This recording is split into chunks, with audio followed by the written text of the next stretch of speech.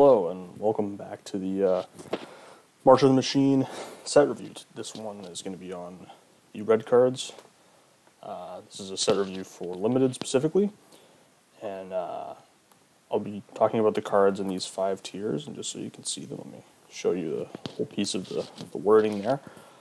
Basically tier 1 through 5, 1 is the best, 5 is the worst, so cards will be sort of sorted into these categories, and I'll be looking ahead to see how good I think they are. A disclaimer that I'm not actually like that.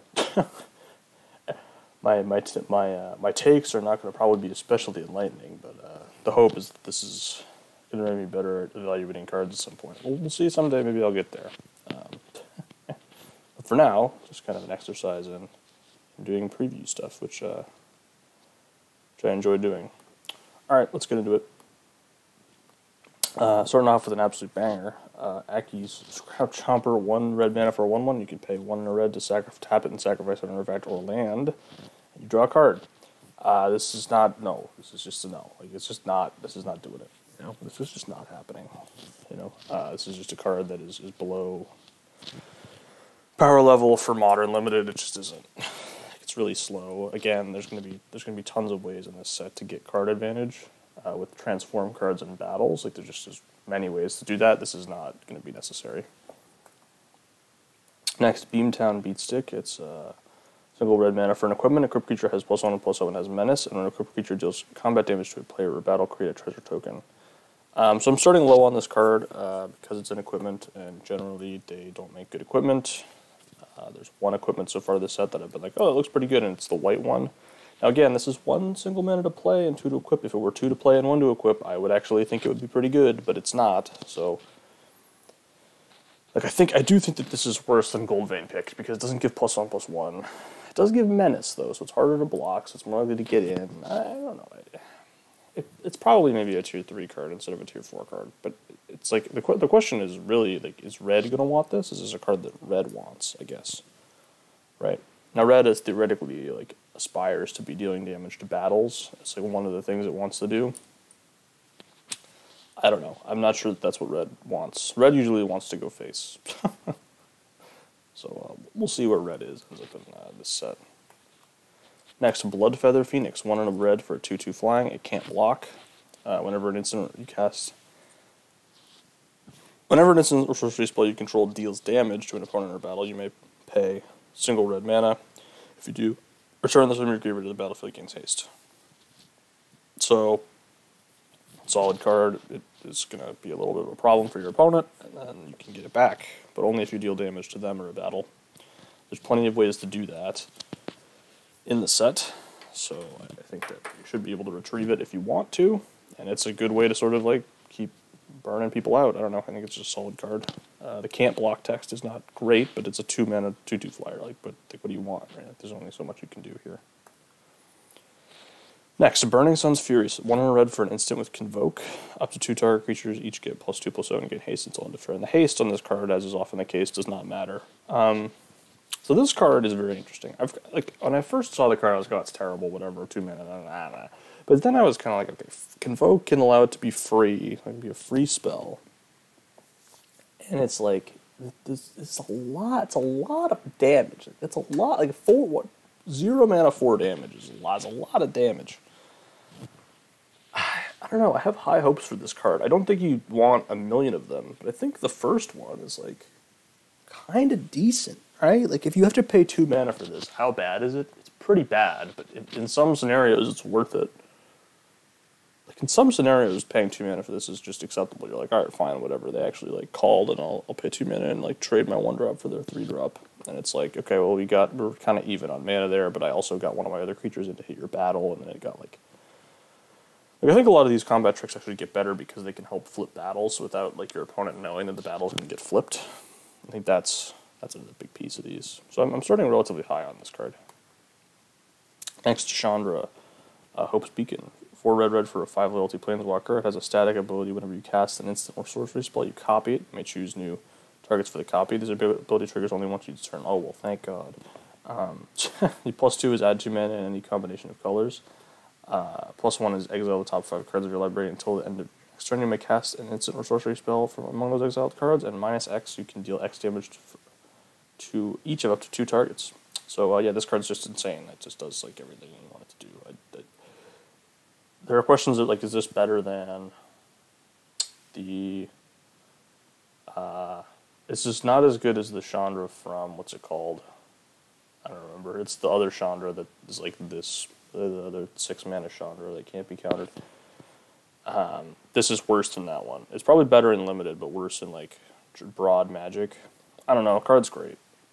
The card's just insane, so there's really not a whole lot to talk about here. Next, City on Fire. 5 red for an enchantment with Convoke. If a source you control would deal damage to a permanent or player, it deals triple that damage instead. This is still too expensive even with Convoke. I don't think it's worth basically taking an entire turn off and tapping your whole board to cast this. And then, like, yeah, you deal tons of damage. Like, you do lots of damage.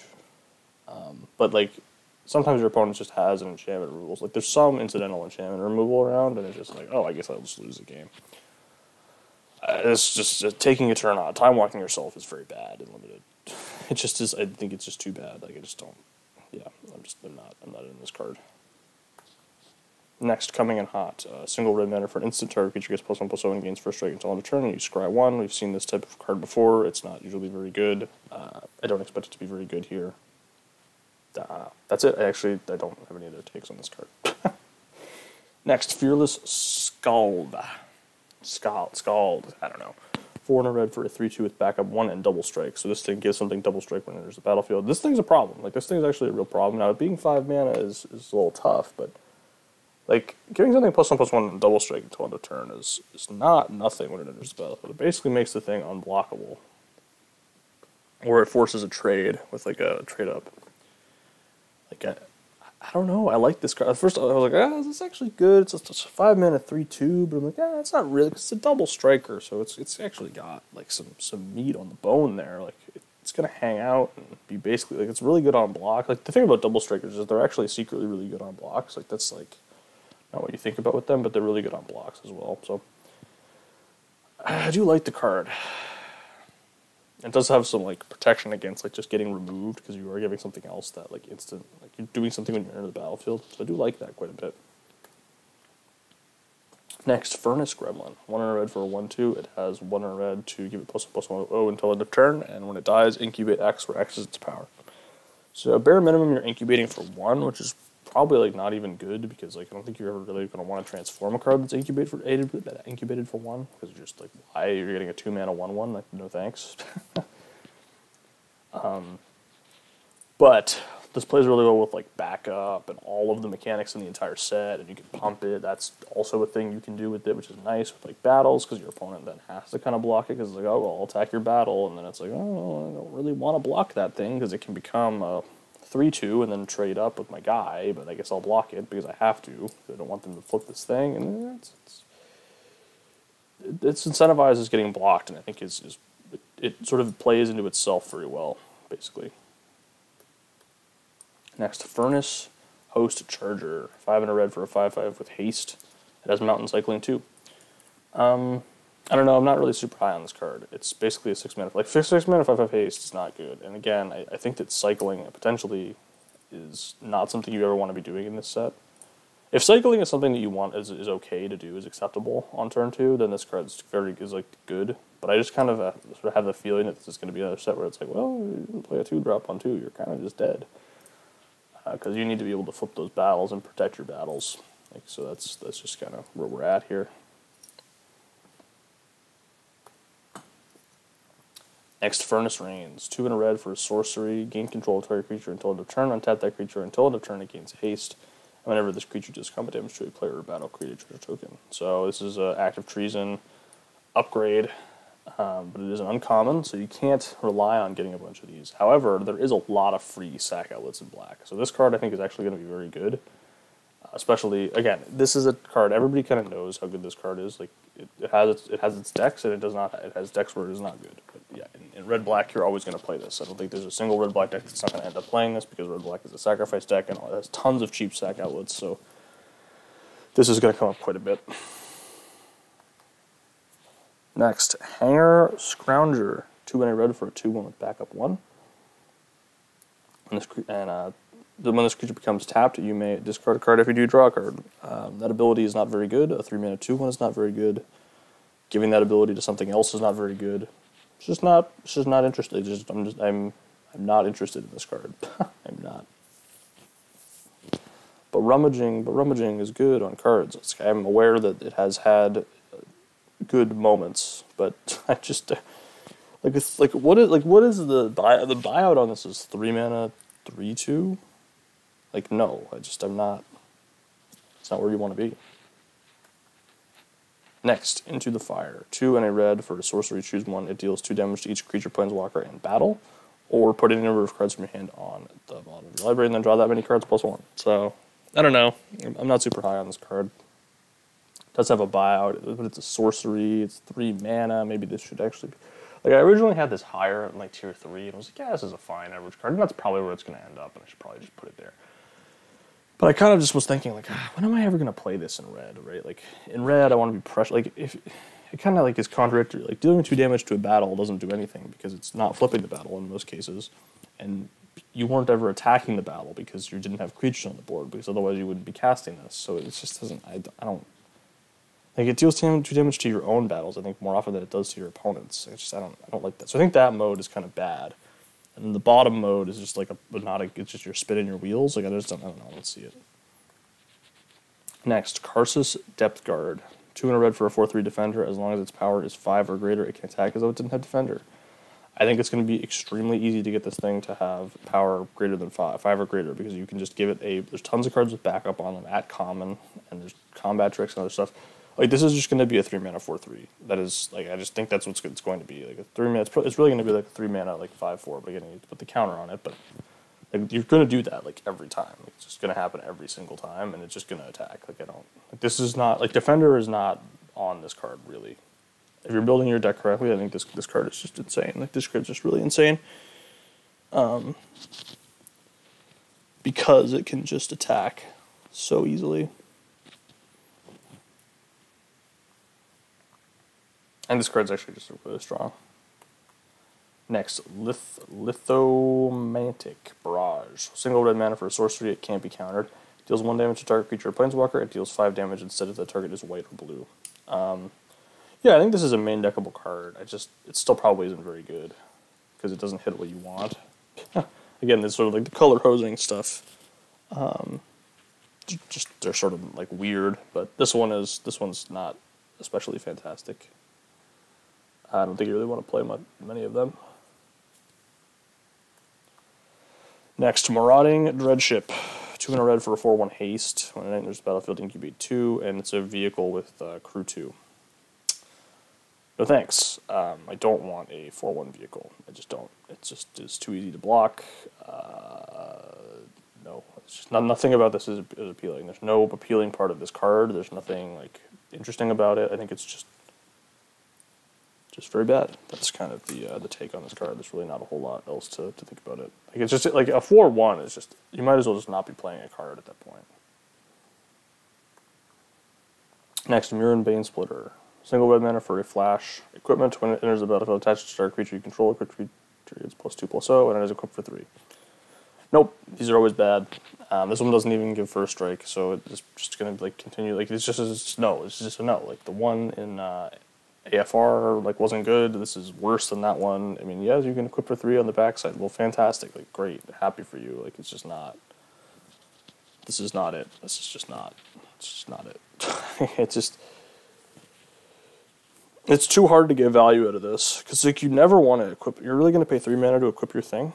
Your opponent's like, deal, right? Like, that's not going to ever happen, and be good for you when it does. You know. Next, the Heroes of Warcrafting.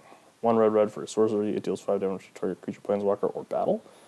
Look at the top X cards of your library, where X is the excess damage dealt this way. You may exile one of those cards, put the rest on the bottom of your library. And remember, you would play the exiled card this turn. So maybe you draw a card off of this. Probably don't, but maybe you do. Yeah, it's just 5 damage anywhere for 3 mana is nice. Basically, that's the joke. It's just a really efficient removal spell. Next, Onake Javelineer. 4 and a red for a 5/4 reach, and you can tap it to deal 2 damage to target player or battle. I like this card quite a bit. Now it is 5 mana, right? But it is, again, one of the only ways to sort of get through. You can be like, all right, I'm gonna deal 2 damage to the battle. Basically, this thing wants to block, right? Now it is a 5/4, so it doesn't block like that well, but it doesn't block like that poorly. It does have reach, and it is being held back, right? Like the fact that it's 5 mana is tough, because it does mean that you're kind of not doing a little like on turn 5. This card is like fine, right? Like it just doesn't. It is kind of weird. You're like, I'm playing this 5-drop, but what I'm really trying to do with this 5-drop is block and then start like pinging my opponent. But it is like 2 damage a turn. Like this is a clock. Like this is a real clock. You know what I mean? This can really be a problem for your opponent if you have one of these on the battlefield, because it is difficult to attack into because it does have reach. And it does just start pinging you. It just starts hitting your opponent like every turn. 2 a turn is quite a bit. So I'm a fan of it. Next, let's go another card I'm a fan of, Ral's Reinforcements. 1 red for a sorcery, create 2 1/1 blue and red elemental creature tokens. This is going to be very good because it plays well with Convoke cards. It is a spell. It makes 2 guys to attack battles. This is going to be a really strong card. Like, I really like this card quite a bit. I just don't see a world where this card isn't insane, basically. It just synergizes with so much stuff in the set, and it is a flexible card as well. Next, Ramosian Greatsword. 4 and a red for an equipment. It has Convoke. Equipped creature gets +3/+1 and has Trample, and it's equipped for 2. So, not buying it, man. I'm not buying it. Not buying that you want to Convoke this card and then tap out, and then after you Convoke it, you get a 3/3/1 and Trample equipped for 2. The thing I tried to look for with equipment is like how good is it once it hits the battlefield? Because I can kind of like overpay a little bit for it to get on the battlefield as long as it's really efficient to equip it once it's there. This is not super great. Like it's fine. It's +3/+1 and Trample for 2. That's probably about the rate that I would be happy with. I'd be like, yeah, that's probably okay. That's probably decent. So once you get it on the board, it's probably a decent card. Now you got to cast it though. You definitely don't want to pay 5. What is the casting cost I'm happy to pay for this? 2? 3? I don't want to pay 3 for this. 2? Maybe. 2, like maybe. I'll pay 2. So you got to tap like 2 or 3 creatures, and it's just like taking a turn off to play it, and it doesn't affect the board, and then I'm getting hit in the face is what's happening. So I don't really like this card. Next, Rampaging Raptor. 2 red for a 4/4 with Trample and Haste. You can pay 2 in a red to give it +2/+0 until end of turn, and whenever it deals combat damage to an opponent, it deals that much damage to target planeswalker that player controls or target battle that player protects. So yeah, you're basically getting a 4-mana 4/4 Trample Haste that can go face while also attacking battles, which is very good. It's a strong thing to be doing if you're trying to do battles. It also is just fine to go face. It's just a fine card normally. Next, red cap Heal Slasher. 3 and a red for a 2/3 with backup 1 and first strike. Like again, I kind of like see these cards and I'm like, these are understated for the backup cards. Like they're understated. Like they're clear. Like Wizards is clearly like, yeah, backup is nuts. Like do not underestimate how good backup is because we're making all of these cards look like a little understated. It's like okay, like I trust you. I trust you here. But yeah, this card seems very decent to me. It seems good. Giving something +1/+1 for strike is strong. ETB. Just is. So it's kind of the take. Scrappy Bruiser, 3 and a red for a 3/4 1-hit attacks up to 1 target attacking creature gets +2/+0 and gains trample until the turn of creature to its owner's hand at the end of combat. Returning stuff to your hand is bad. Like I don't know what to like. People like returning. Like this is just no. Like, there's just no way that's true. You know what I mean? Like it isn't good. Like we just saw this be bad in all will be one. It is going to be bad again. Like it just isn't good. Why? I don't know. Like they couldn't just let it. Like I understand it's like, oh, it's going back to your hand. It's going doing cool synergy stuff. But like no, it's not. It's never doing cool synergy stuff. It's not happening. It's just not happening. Because it also has to be that specific creature that you want to give +2/+0 to. Like, what if you want to give +2/+0 to something you don't want to go back to your hand, and then you have to bring this back to your hand? It's like, no. Searing Barb. 2 in a red for a sorcery. It deals 2 damage to any target if it's a creature that can't block this turn. Incubate 1. Nope. This is just not. This is just a very slow card. It just is a slow. It just doesn't. It doesn't do enough. Like 2 damage for 3 mana. It's not good. The can't block text is not. Does not matter. It just doesn't. It's not a thing that is.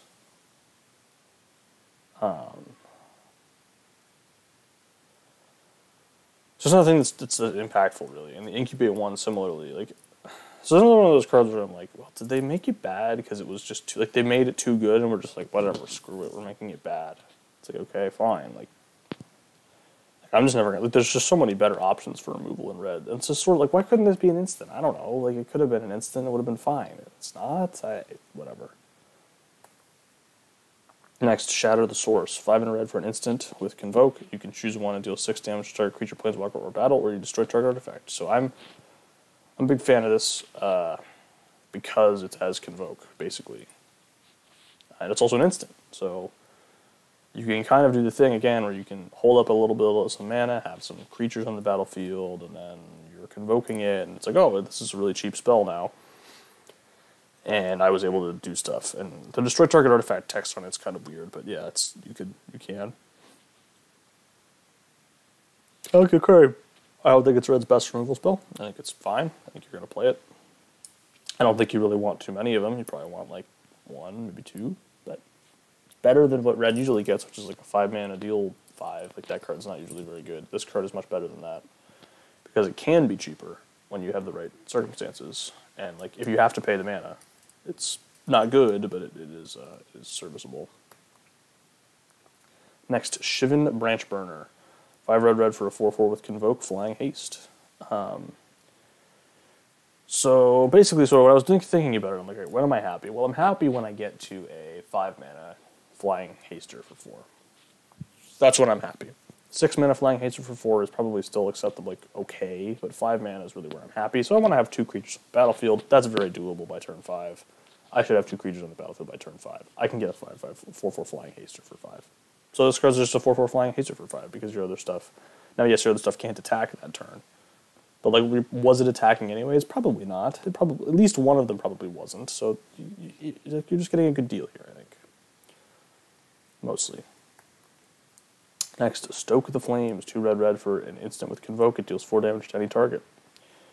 This is just going to be very good. Efficient removal.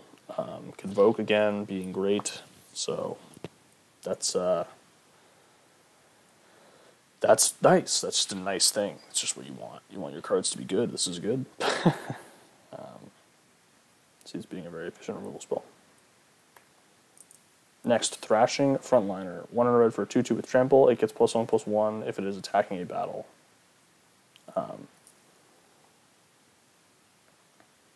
Yeah, I mean, if you're attacking battles, this card's decent. It doesn't block. It doesn't have Trample, so that's nice. So you can it does wear combat tricks well. It wears backup well. You're gonna play this card quite a bit. You're gonna play this card very often because it's gonna just be like, hey, well, I need a 2-drop. This is a 2-drop. It's serviceable. I'm happy to play it. Whatever. It's fine.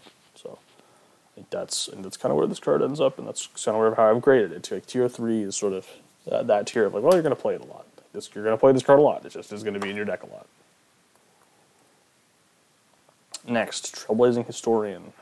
1 in a red for a 1/3 with haste, and you can tap it and give another target creature haste until end of turn. Nope, no thanks. I'm okay.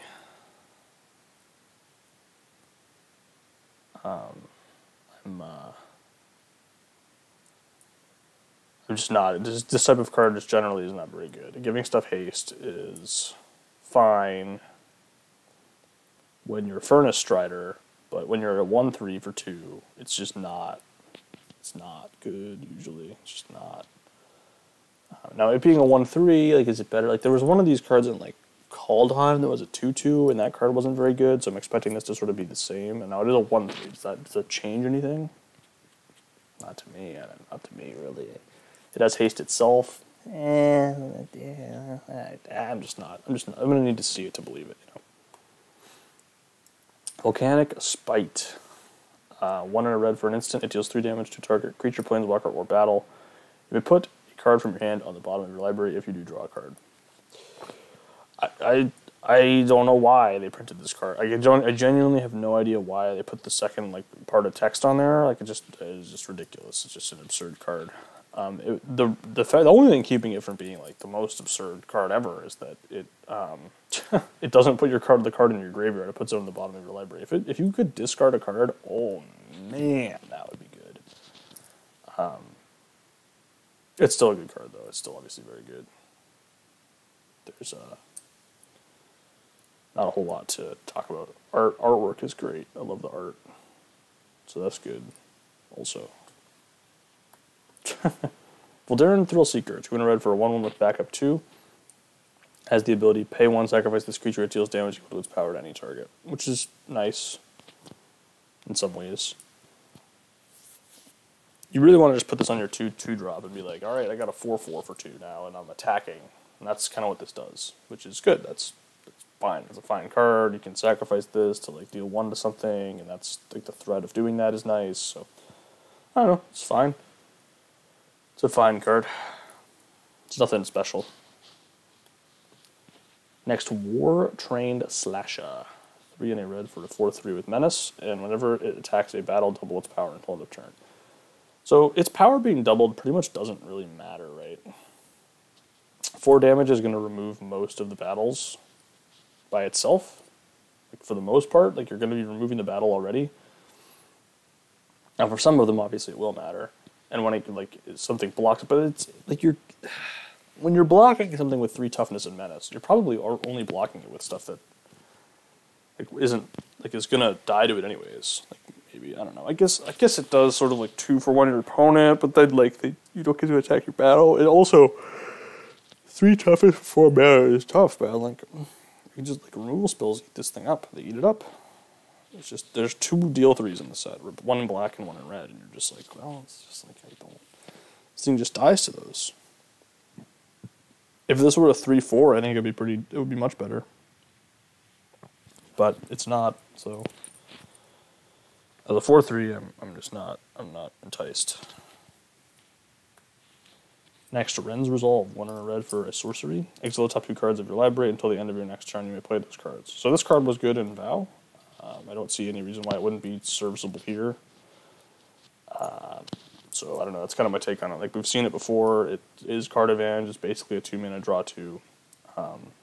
You can play it and then play a land and then do other stuff. It's just good. It's good card draw. There's not a whole lot of spells mattery stuff going on in this set at all. But if there were, this would be better. It's still fine. I think it's still a fine card.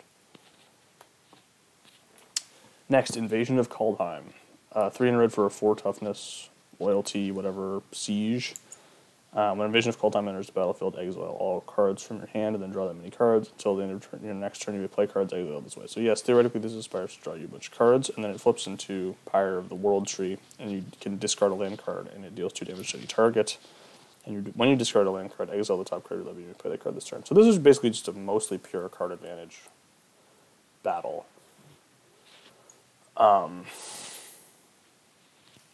I think it's a little too finicky. Exiling all the cards in your hand and then being able to cast spells, that's fine. You're drawing a bunch of cards. You're probably drawing 3 cards. Now you have to cast 2 of you probably are actually drawing 2 cards. You have to cast. You basically have to cast the cards that you just had in your hand. It puts restrictions on you. Your opponent knows what you're going to do next turn. And you're how are you flipping this? I don't know. Never, because you didn't impact the board. Not impacting the board is very concerning. So I don't know. I'm starting low on this one. Next, Invasion of Akarsis. 2 red for a 4 loyalty invasion. When it enters the battlefield, it deals 3 damage to each creature and each planeswalker. And the backside is a 4/4 ward, pay 2 life, and you cast a spell, it deals 2 damage to each opponent. So the backside is real. The backside is very strong. So it's worth flipping. The question is the front side playable? So again, dealing 3 damage to each creature and each planeswalker, which means that you're removing all of your ability to attack this battle the turn that it comes down. Probably, right? So this means that your opponent gets a turn to protect the battle, and then, like, you're going to be trying to flip this one. This is one that you're going to be trying to flip. And my question is, how often can you do that? Because obviously, like, the deal 3s to the deal 3, like, wrath type things tend to be very situational and not very good. So this, I think, again, kind of falls into that category of, like, well, if you could flip it, that would be fantastic. If you could just, like, cast the backside, it would be good. But if you just, like, cast the backside for, like, 5, it would be, like, a strong card. But you can't do that. And so it's just weird. I don't think it gets there for me. Next, Invasion of Mercadia. 1 and a red for a 4 loyalty battle. When it enters the battlefield, you may discard a card if you do draw 2 cards, and it transforms into a 3/3 with 2 and a red to tap and discard a card to create 2 blue-1. Blue and red elemental creature tokens. Creatures you control get +1/+1 and can't haste until end of turn. And be advised, you just keep the tokens. They don't, like, it's not like until end of turn. You get to keep the tokens. You do have to discard a card though. So yeah, I mean, we saw this card be really good in Bro, right, in Bitter Reunion. But and Bitter Reunion was just really strong. You didn't want to play Bitter Reunion on 2, and you don't want to play this on 2. But yeah, just the ability to get to see more cards in your deck and discard stuff and put stuff in your graveyard maybe and whatever. Like, it's just a good filtering card. It's likely to have synergy again here, and it should be good. It makes you can get guys out of your stuff, so I like it. Invasion of Regatha. 2 and red for a 5 loyalty battle. When it enters the battlefield, it does 4 damage to another target battle or opponent, and 1 damage to one target creature, and it flips into a 4/4 with prowess, which is big. And when a non-creature spell you control will deal damage to that creature, it battle or opponent deals that much damage +2 instead. So this thing getting flipped is big game. Like, you want to flip this pretty bad, because the backside of it is very strong. You also need to be playing other battles. Like, this card, if you do not have other battles on the battlefield, this card is awful, like terrible. If you do, I think it's actually good. So if you meet the critical threshold to that, I would say that the card is certainly has potential to be very good. But if you don't meet it, it's going to just be completely unplayable, and you're going to be sad that you have it. Like, the dealing 1 damage to one target creature is great. Like, when everything lines up, this card is just super amazing. Like, it's just busted. But when it doesn't line up, it's just kind of like you have concerns about it not lining up. Basically, is kind of the concern. That's why it's in tier 3. Next, Invasion of Tarkir. 1 and a red for a 5 loyalty battle. When it enters the battlefield, reveal any number of dragon cards from your hand. When you do, it deals 2x +2 damage. Your target where X is the number of cards revealed this way. So it's pretty much just a deal 2. Transforms into a 4/4 flying trample, and whenever a dragon you control attacks, it deals 2 damage to any target. So whenever this attack, it deals 2 damage to anything. It's mostly a removal spell that's slightly inefficient, and you get upside later in the game to make a big, giant dragon guy. That's why it's tier 2, just because it's a little tough to flip. I don't really know why they don't let this target itself. Like, it's only 2 damage. I probably would have let it target itself, but whatever, fine. Design choices moment. Next, Etali. Primal Park Conqueror. It is a 7-mana 7/7 trample. When it enters the battlefield, each player exiles cards from the top of their library until they exile a non-land card.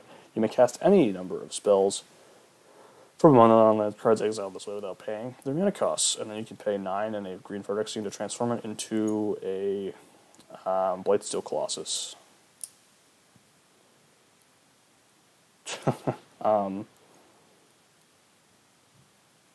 Literally the exact type line of, well, not the exact text of basically Blightsteel Colossus on the back. Yeah, this card's insane if you cast it, obviously. Like, if you ever cast, like, if the real question is not whether or not this card's insane. The question is whether or not Red wants to cast a 7-mana spell. If Red wants to cast a 7-mana spell, this is a tier 1 card. There's no denying that. But I think that the idea of casting a 7-mana spell in Red is always something that has dubious. It's a dubious idea. It may or may not be something that you want to do. So, if it's something you want to do, this card's fantastic, and it's going to be fantastic no matter what. but if Red's not trying to support casting 7-mana spells, it's going to be like a weird fit, I guess.